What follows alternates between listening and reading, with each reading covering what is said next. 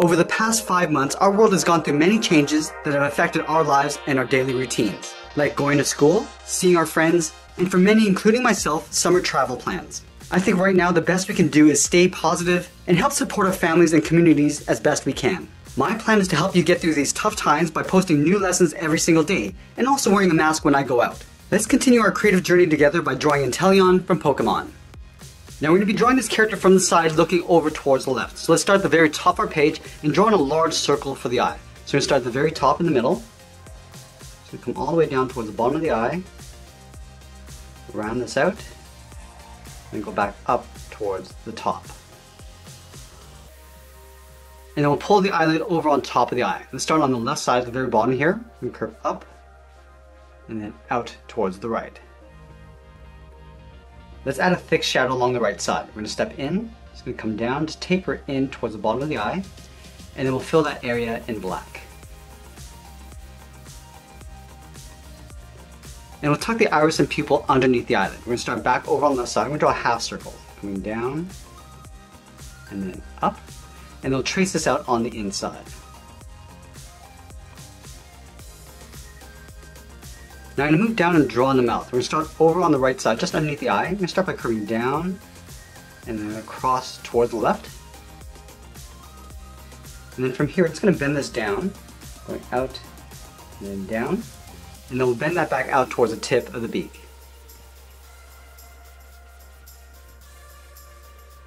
And then from the tip of the beak, we're going to step back and draw the lower edge of the head. It's going to curve up and then bend that down. Let's go back to the side and draw on the top of the head. We'll start from this point. Start by going straight up. We'll round up the top of the head going above the eye. I'm just going to pull this out towards the back of the head, rounding this out. I'm just going to pull that in towards the back of the neck to right about there. Now we're going to tuck the other eye in behind the side of the head. So we're just going to line this up. Just going to bump out the eye, come down, and then just pull that back in.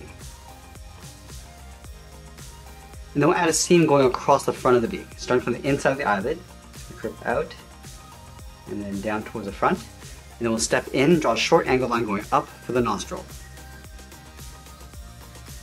Now I'm going to go back to the bottom of the head and draw the outside profile of the body. We're going to start out here, just going to curve the body going out, come down, just bend that back over towards the right. And we'll curve the back of the head, come in, and then down towards the top of the arm.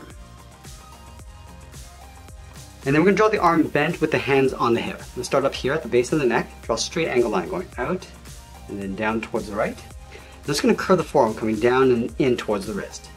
Come down, and then just bend that in to right about there. And then from here, just going to round up the hand going up towards the fingers. Bend this up towards the top.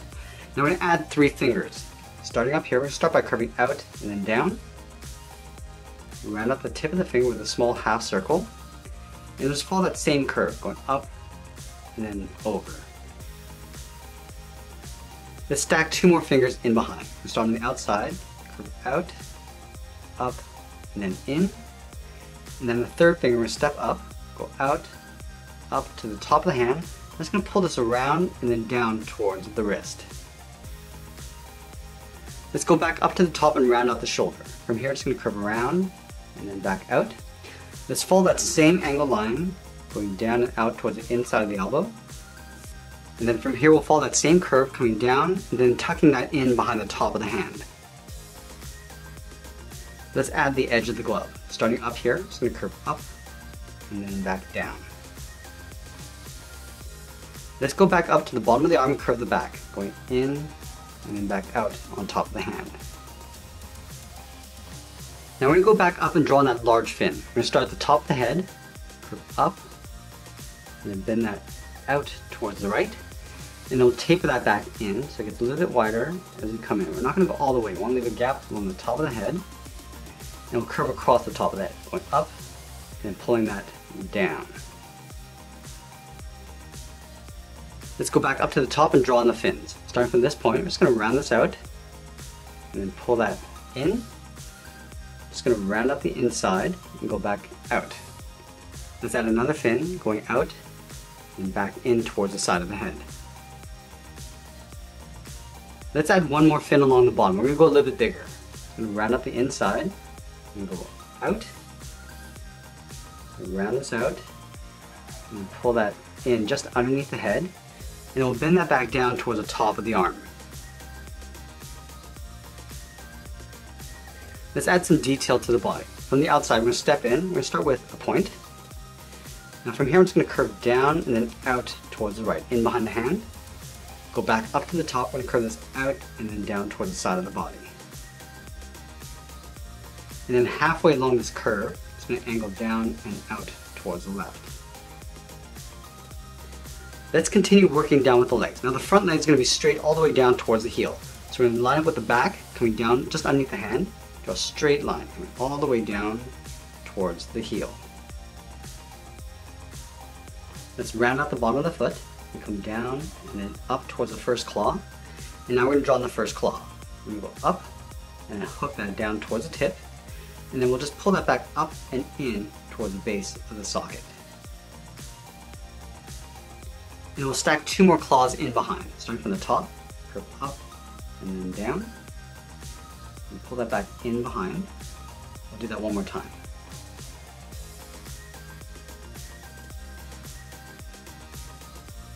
Let's go back to the top of the last claw. We're going to draw the top of the foot. And curve up and just pull that down towards the ankle. And then we'll go all the way back up towards the top and draw a straight line coming down on top of the foot.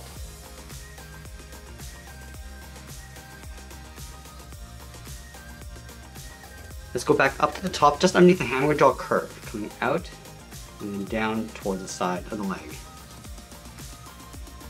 Now the back leg is going to be bent in behind the front leg. So let's start at the very top. It's going to angle down and then out. Now from here, we're just going to curve this in and then down towards the ankle. Now the front leg is going to cover the bottom of the back foot. So we're going to step over, draw the first claw. We're going to go up and then down. Just pull that back in. Let's add two more claws. Stepping over and tucking that back in. And do that one more time.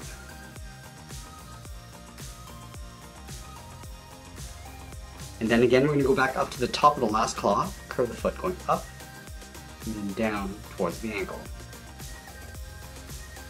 And we'll move back up to the top and trace the outside of the leg. We're going to step over, draw that same angle line, coming out, and then down towards the knee. And then from here, we'll draw a straight angle line coming down and then in on top of the foot.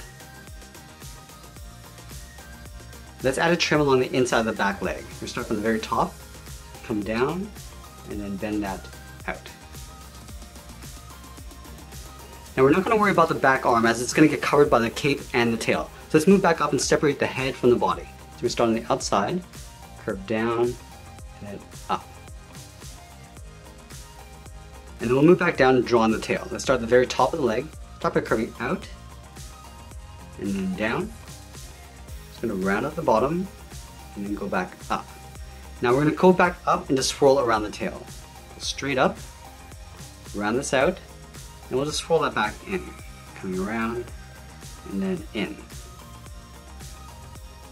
And then we'll thicken up the tail. Starting from the tip, I'm just going to taper this around so it gets thicker.